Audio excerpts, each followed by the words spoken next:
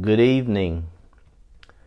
Welcome to Bible study, session 2 of When God Seems Unfair. We are studying the book of Habakkuk.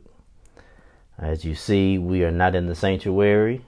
You also see that I am not Pastor Smith, but we are going to push through and go ahead and have Bible study. We lost power here at the church, and so we're having to utilize other means of technology such that we can continue to meet together virtually, open up God's Word, and have our conversation and continue to hear what God has said, what God is saying, and what God will continue to say to us through the book of Habakkuk. It's great to be with you all. I want to give a few announcements. As we do the announcements, I would ask that everyone open your Bibles to Habakkuk chapter 2. Pastor Smith encouraged us at the beginning of this series to have our Bibles with us and to read this passage.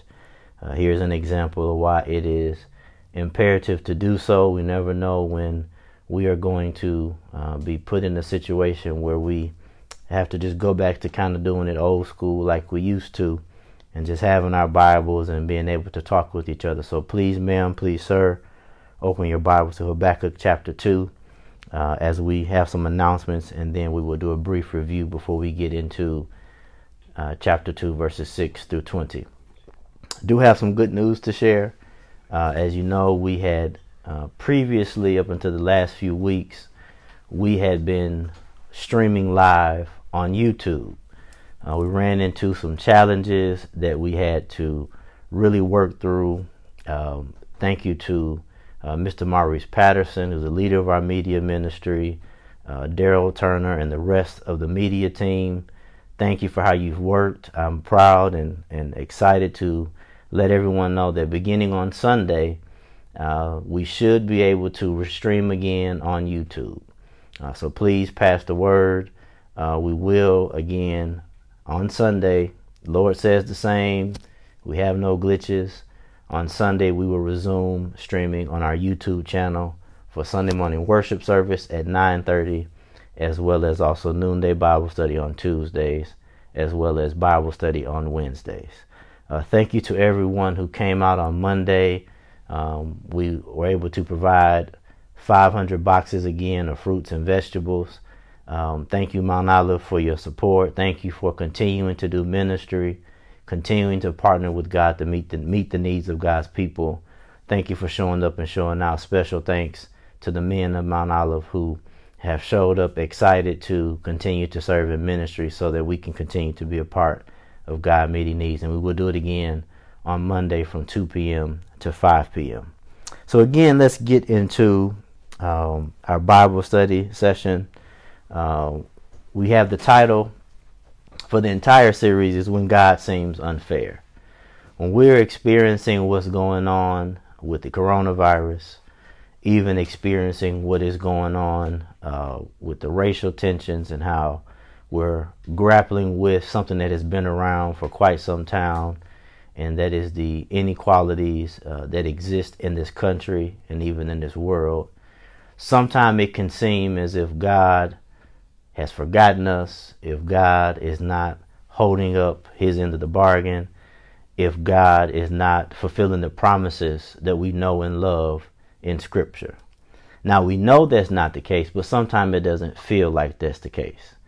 And this is one of those times where it may be challenging for us to actually feel God's presence and God being on our side, God being on the side of his sons and his daughters. Again, we know that that is the case. We believe that that is the case. However, sometimes it's challenging to feel that God is on our side. That's not really much difference than what we find here in the context of this book. As Pastor has already told us, Habakkuk in chapter 1 complained to God. God answered him. And that's encouraging to me because there are times where we have to be honest, God wants us to hear. Can you all hear me? Is the sound okay? Okay. Miss Karen, turn your volume up on your phone. we're monitoring the sound and it's okay on our end. Everyone make sure your devices are turned up as high as possible. But the context of Habakkuk is similar to what we're experiencing. The people were in a situation where they were wondering why God was allowing evil to happen, why God was allowing people to feel the pressures of evil, why God was allowing his own people to experience what is going on in their society. It's the same disparities, and we're going to get into these in particular in verses 6 through 20 of chapter 2. And we're going to read it together and take it apart and walk through it. But again, that's good. It's encouraging to me that Habakkuk complained and then Habakkuk was answered. We can be honest and open with God. When we're struggling, when we're challenging, when we feel the weight of the world on us, we can be open and honest with God. Let God know, I don't like what I'm feeling. I don't like what I'm experiencing. We can even ask God questions. Not only do we have that here in Habakkuk, Job is an example. Job is a book full of questions, and God responds to Job as well. When God responds to Job, he doesn't respond to Job and tell Job not to question him. He doesn't tell Job it's even wrong for him to question. What God does say is that we have to be mindful of how we question God. We can ask God questions, we can question God, but we have to remember who we're talking to. It's kind of like us and our parents. We can have conversation with our parents. We can be open and honest with our parents. However, we also know we have to be respectful. We have to have some reverence because they're our parents and not our buddies and not our friends like some other people. And so there's a different way we approach our parents. There may even be different language that we use when we talk to our parents. I use that example because God is our Father. So we can go to God openly and honestly, letting God know we're struggling, how we're feeling, how we're processing these emotions, that God is providing for us. Still here? That God is providing for us. And so we still can go to God openly and honestly. Yes, if you have questions at any time, post them and we'll do our best to answer them. Then Habakkuk complains again at the end of chapter 1. We started out last week on that response and how God replied. And for the sake of time, I'm not going to go back through that. We do encourage you, if you missed last week or want to go back to verses 1 through 5 of chapter 2, Pastor's explanation of it is still on Facebook. You can watch from last week. Media team is also working to upload that to YouTube. But we're going to look at and unpack chapter 2, verses 6 through 20. There are 5 woes that we experience here. Different versions, different translations have some different words. NRSV has alas. I'm going to read from the NIV because these woes are important. We even hear Jesus saying some woes in the New Testament.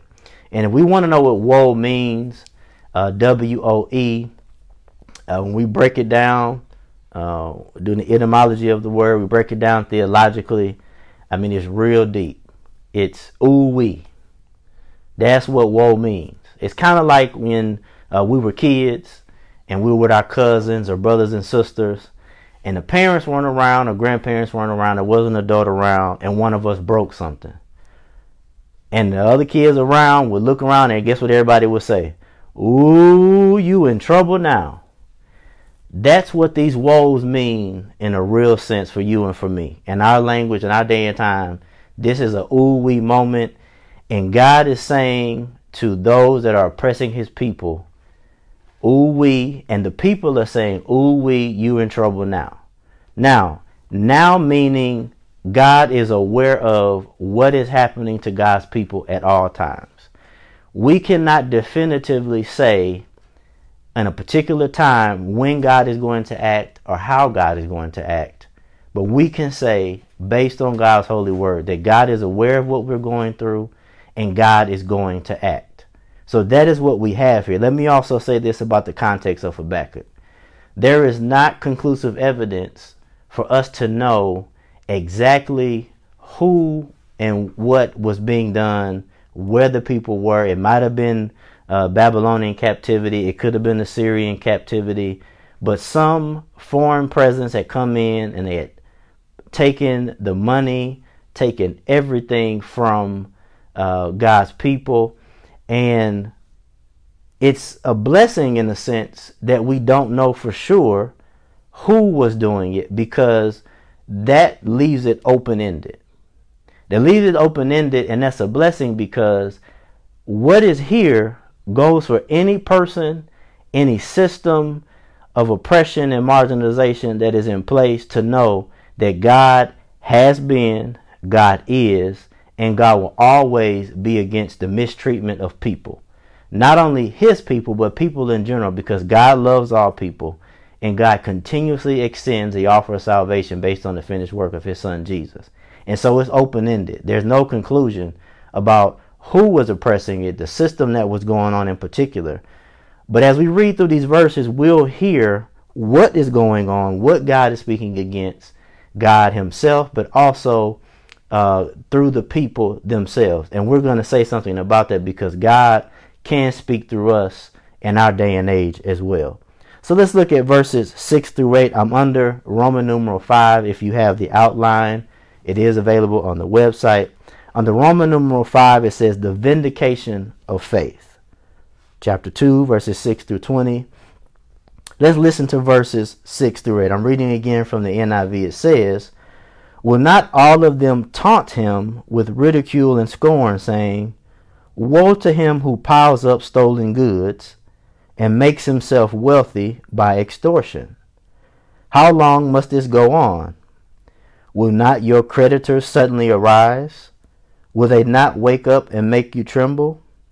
Then you will become their prey, because you have plundered many nations. The peoples who are left will plunder you. You have shed human blood. You have destroyed lands and cities and everyone in them.'" That is inordinate greed. We know that greed is the desire as well as the actions that show that we want more than we really need. That's when we know we have more than enough shoes, we know we have more than enough clothes, more than enough food, and yet we still accumulate more and more instead of doing with the resources God has blessed us with, what God is asking us to do. Sometimes that just starts with, you know what, Lord, you provided me with enough. You provided me with more than enough.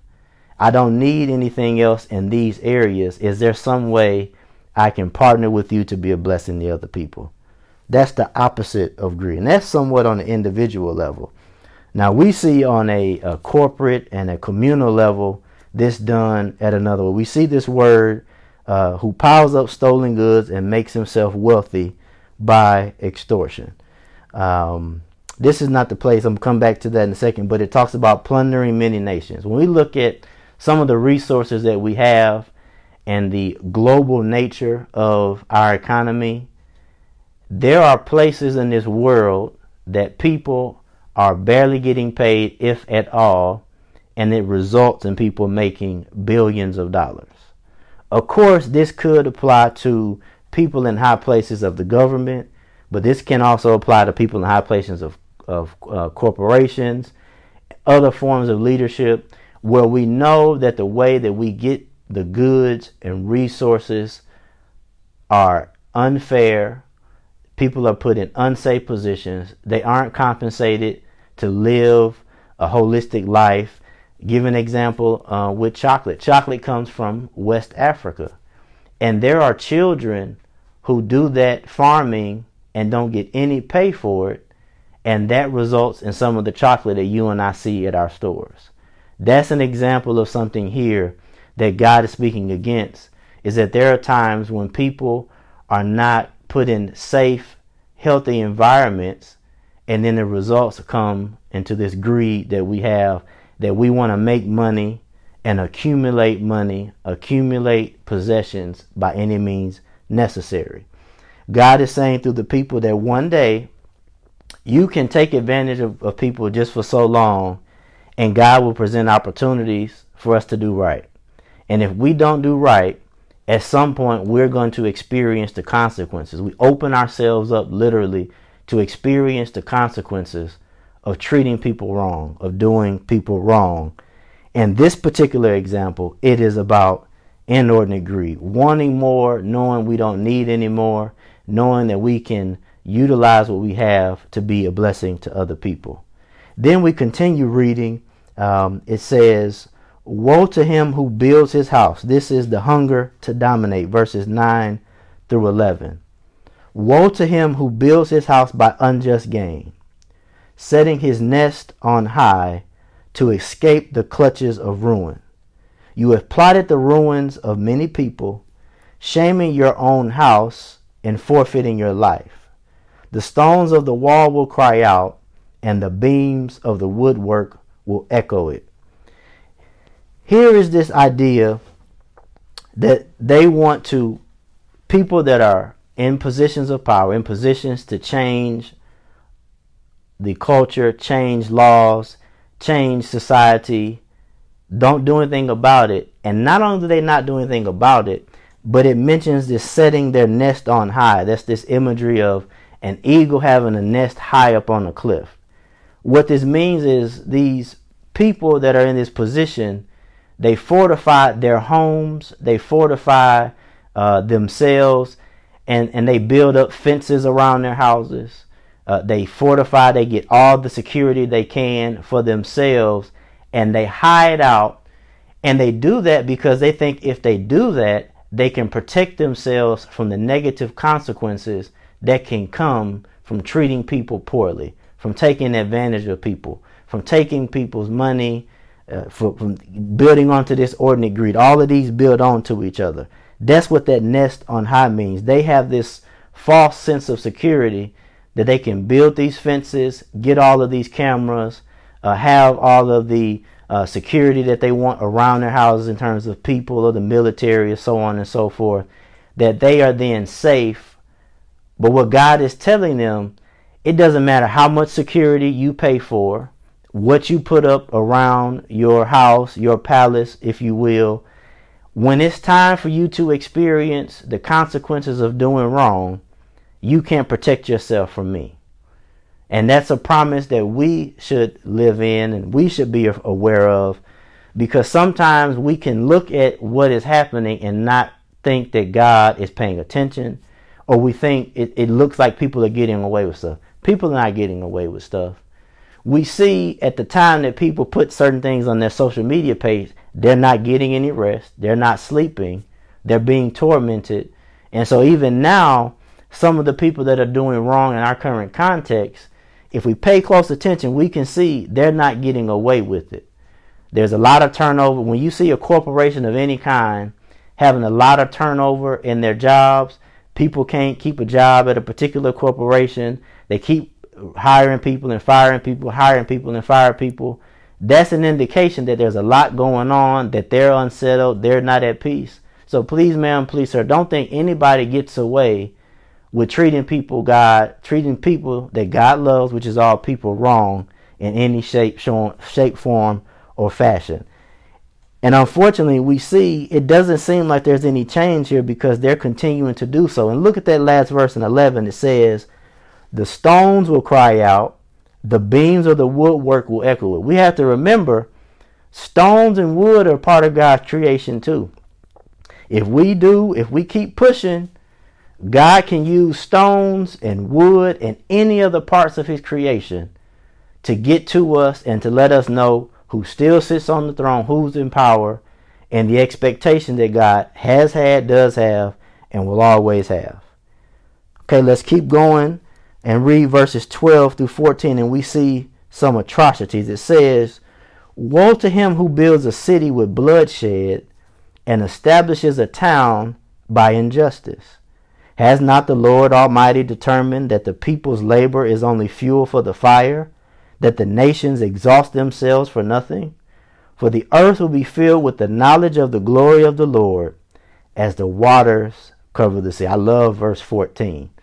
But what this is talking about here is there were houses and palaces and entire infrastructures built in this context by slaves. There are people that were barely being paid, if at all, And yet these nice, beautiful palaces with all of these decorations were built.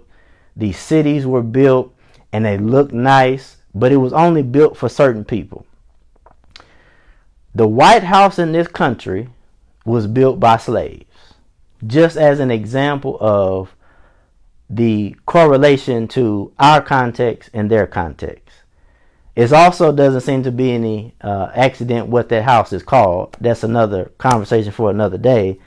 But that was built by slaves. And if we look at how much money flows to this country, the industries that we have, and we follow the money trail back long enough, we'll notice that much of this country, if not all of this country, was built on the back of not only African slaves, but people, brown people on the West Coast, and Asian people on the West Coast and other places. And we know even some of the details from internment camps in the 40s and 30s and other situations. But there has been inequalities throughout the history of this country.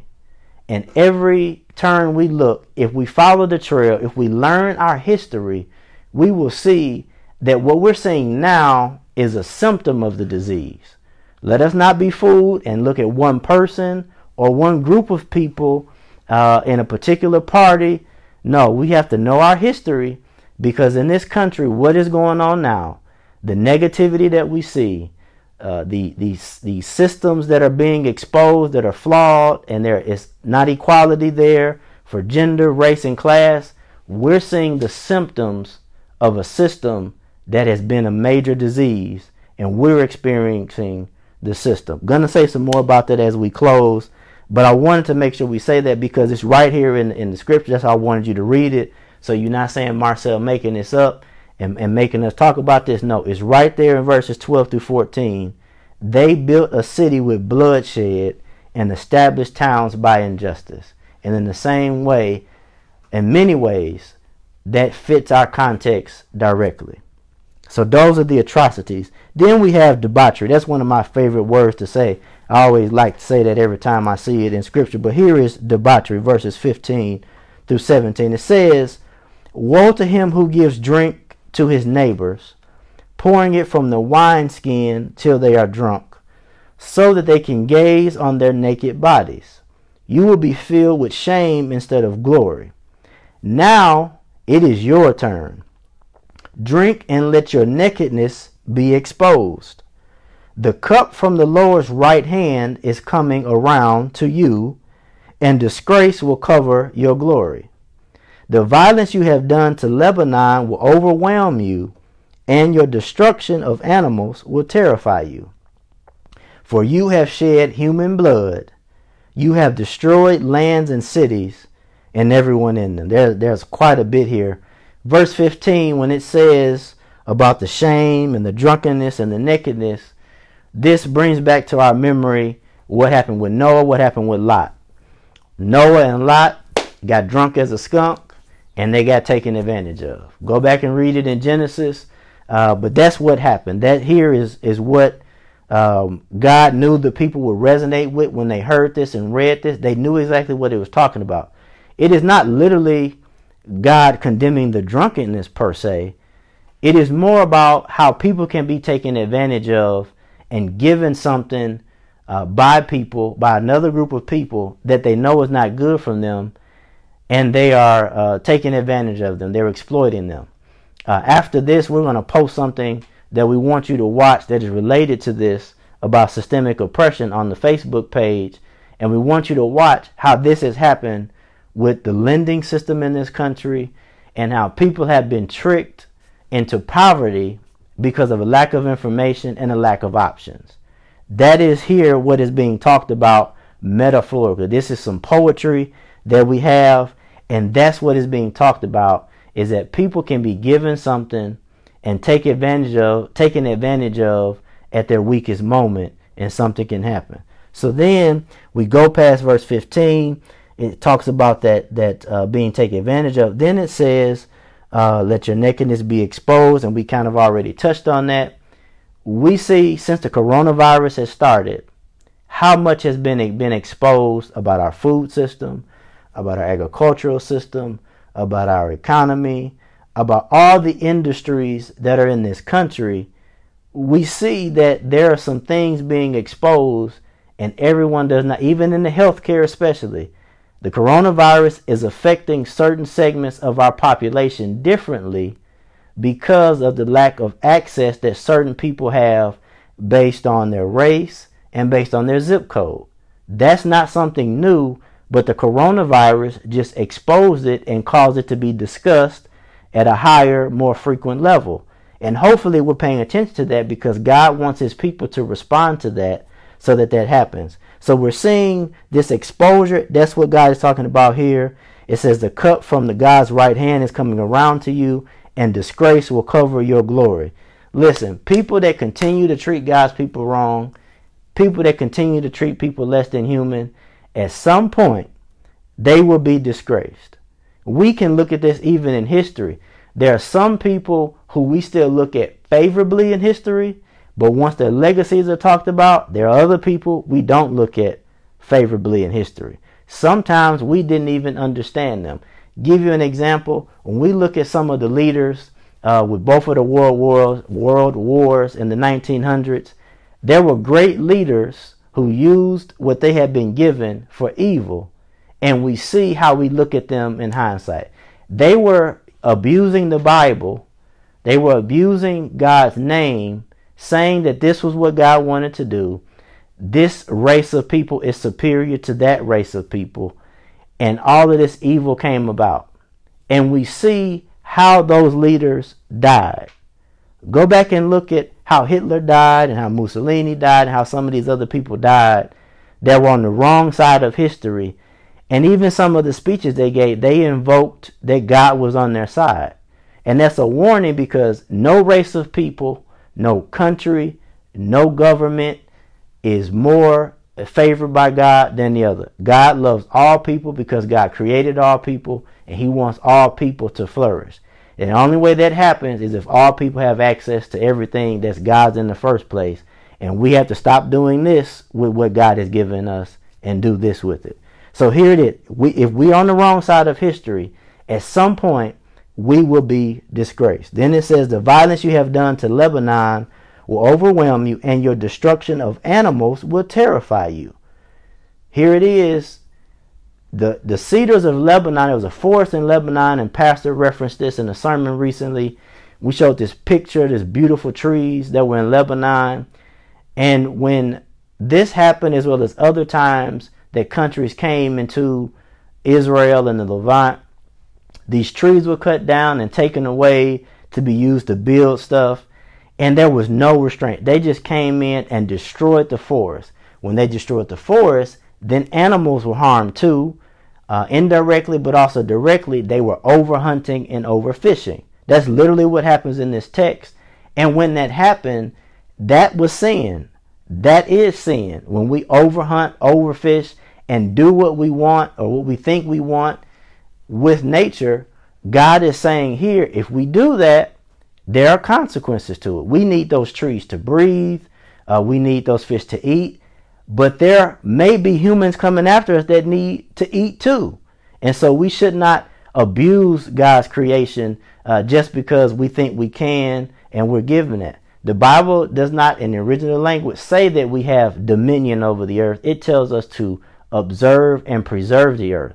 If we observe the earth, we learn from it. If we preserve it, we work with it, we will then be blessed as well with our physical health and even mental health. Studies have shown if we spend time outside, that's good for our minds and our mental health as well. So here's what God is saying. They have destroyed creation. They've destroyed animals. And now he is going to allow it to terrify them. We see that going on right now. We didn't listen. Some of us didn't listen when it came up to climate change.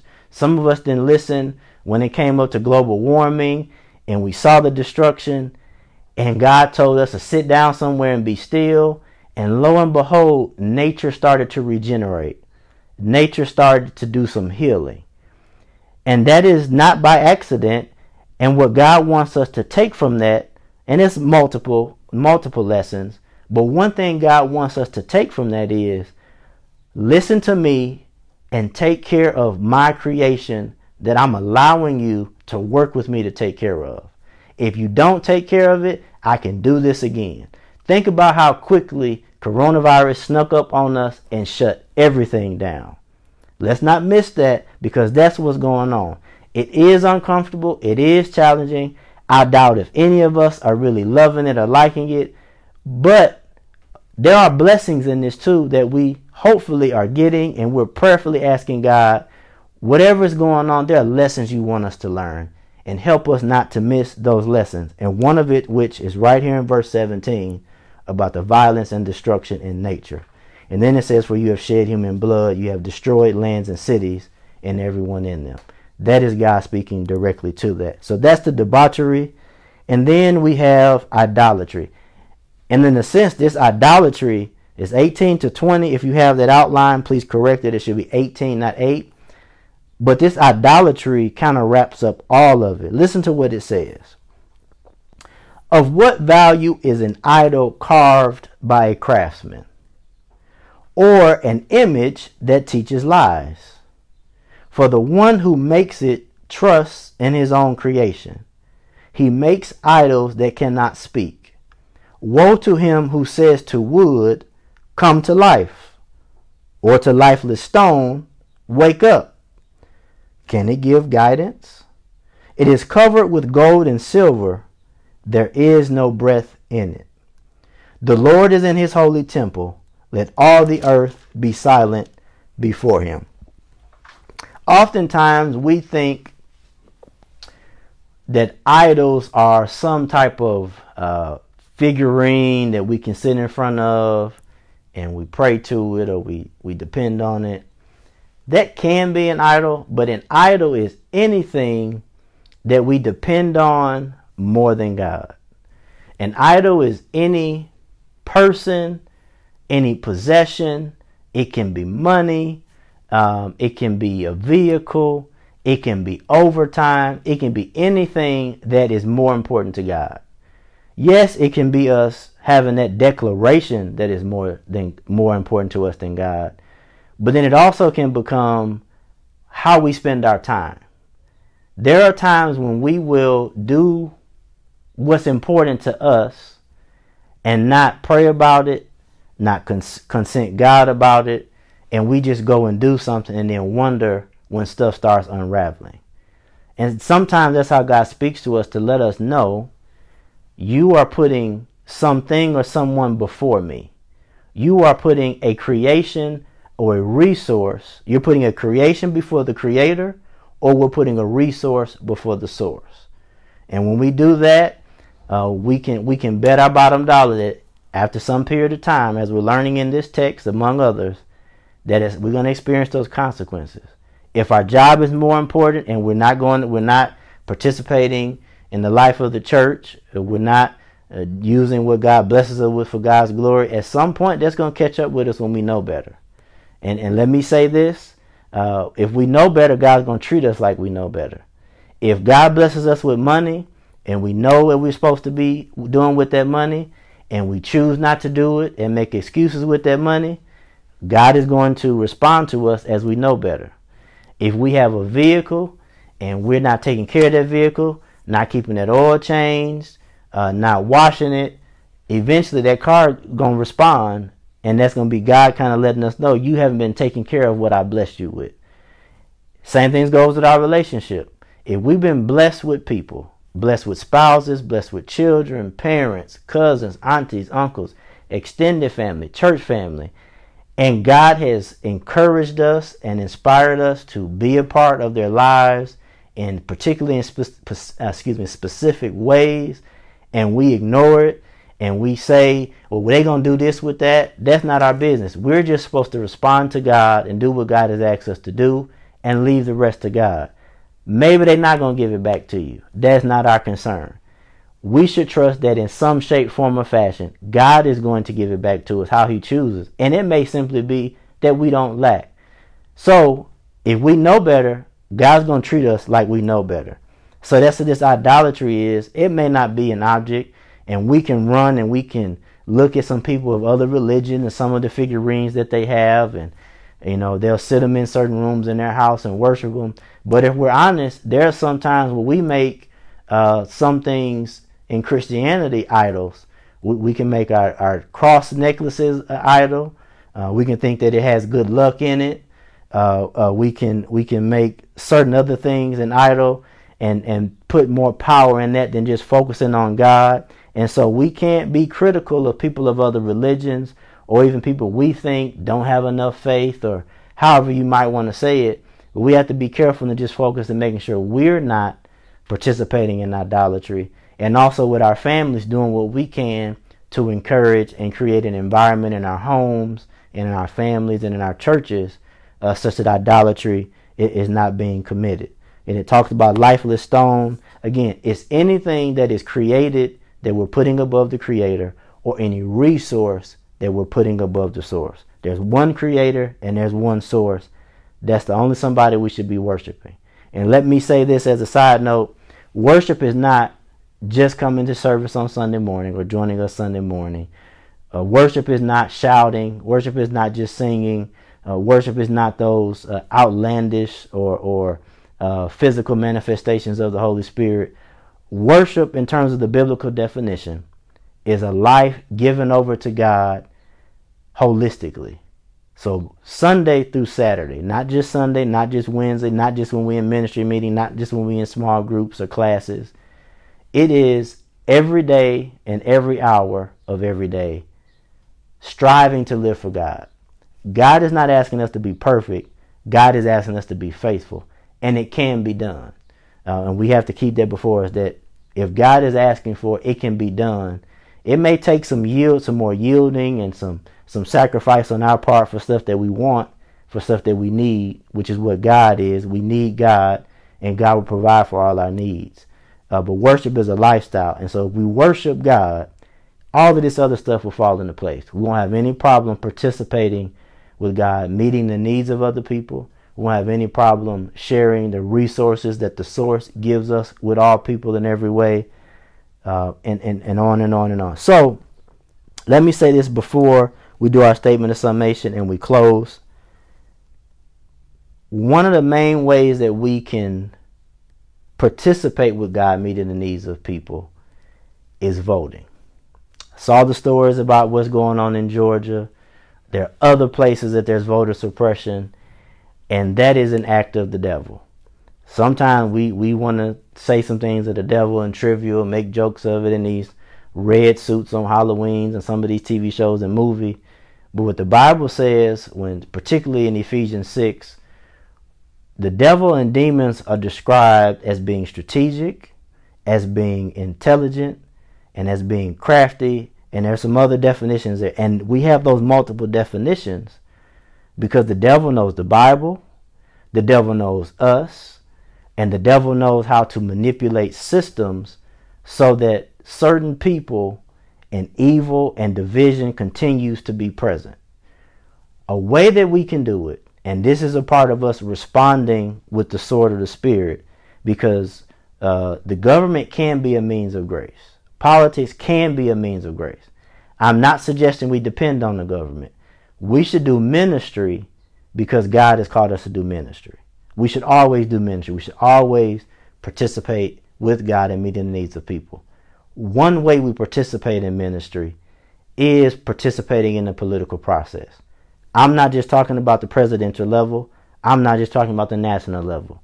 We should be knowledgeable voters of every person and every issue on the ballot every time there's an election, so that we can then be prayerful and vote to make sure that everyone has access to all of their needs through the government as well as through the local church. I'm not talking about a building, I'm talking about the people of God. So that is a way to do it. And please know that we're working to get that information for our election coming up in August and in November, so that you can have the information. We are not going to tell you how to vote. We are not going to tell you who to vote for. What we are going to do is provide information so that we can participate with God as God is speaking through the people, saying, we can't continue to allow people to be taken advantage of. We can't continue to allow exploitation and extortion and injustices and iniquities and inequalities. We can't continue to allow that, because we have to be honest about that particular piece of it. So that is one way we can participate in it. But as a church, we continue to always provide for people's needs in our own individual contexts, our jobs and organizations. We should speak up and speak out on behalf of those who need to be spoken up to and spoken out. And right now, it seems like our country is turning a corner. But let's remember, this is a large ship, and a large ship takes some time to turn. And just like it took hundreds of years for this system to dig its tentacles into this fabric of this nation and this country, we have to have a sustained effort to make sure that we turn this ship. So again, that's just an example of how we can have a vindication of our faith. And we have to know that if we're doing what's right according to God, that God is on our side. Just as God sent all of these prophets in the Bible, he sent all of these men and women throughout Scripture, and we're still talking about them thousands of years later. The same God that was with them is with us. And let me say this statement of summation, and we will be done for this week. God still warns all tyrants, dictators, presidents, and any who have authority over people to mark their steps, for the fivefold woes are just samples of what awaits those who are not only bellicose in their threatenings against others, but also resistant to God's principle of life. Let me read that again. God still warns all tyrants, dictators, presidents, and any who have authority over people to mark their steps. For the fivefold woes are just samples of what awaits those who are not only bellicose in their threatenings against others, but also resistant to God's principle of life. Scripture reference for that, in addition to this passage, is Acts chapter 4, verse 12. Now, notice it mentions the threatenings against others. We don't have to get uncomfortable. We don't have to get afraid, be scared about certain threats from certain people. Again, if we're participating in righteousness, if we're participating with what is right according to God. We have these 5 woes we just went through. Those woes, again, are a sample of what is facing people who are doing wrong against people. We have to remember, God loves all people. We're all God's by creation. God continuously extends offer for us all to be his by confession as well. So again, we don't have to be concerned. Let's stay off of Twitter and Facebook so much, because sometimes we can read certain stuff that can get our blood pressure high.